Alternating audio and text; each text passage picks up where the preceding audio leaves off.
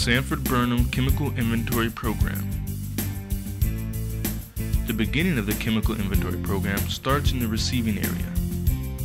Every chemical that comes on site must be tagged with the individual barcode. Procurement staff works diligently to get the chemicals into the lab into a timely manner. However, there are lots of information from the chemical that must be entered into the system. Properties such as name, container size, the chemical's owner, and lab location are some of the information that is entered. After the information is entered, an individual barcode is printed and placed onto the chemical.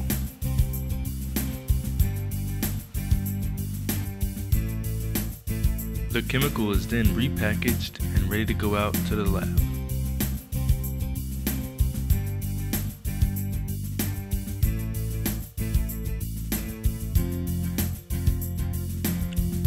Every chemical in the lab should have a barcode on it.